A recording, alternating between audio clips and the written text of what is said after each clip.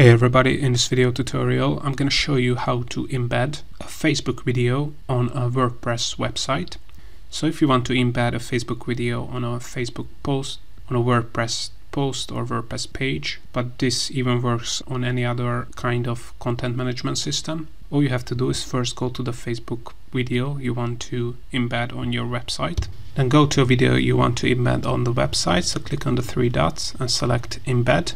And here you're gonna get a iframe code that you can copy. You can also start an embed at time if you want to do that. And close this out and go to your WordPress website. As you have seen, I have created a test Facebook post, and all you have to do is click on the plus icon here, select custom HTML, paste the embed code here and select preview. And as you can see, the Facebook Reel video has been embedded here. And then we can publish this WordPress post or WordPress page, and the Facebook video will be embedded on our WordPress website.